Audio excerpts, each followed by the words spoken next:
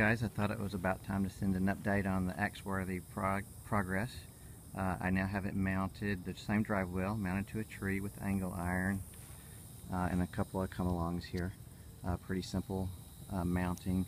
I did cut a slot here in this angle iron so I can adjust the level of the whole setup pretty easily.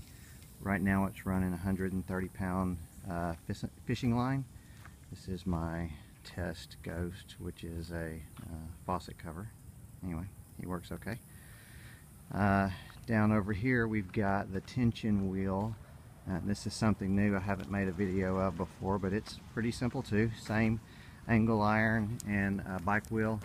This is a drawer slider right here, and then I've got one part of course attached to the wheel, one part attached to the back of the slider going to a weight to keep constant tension on the line, and that's it's working pretty good so far.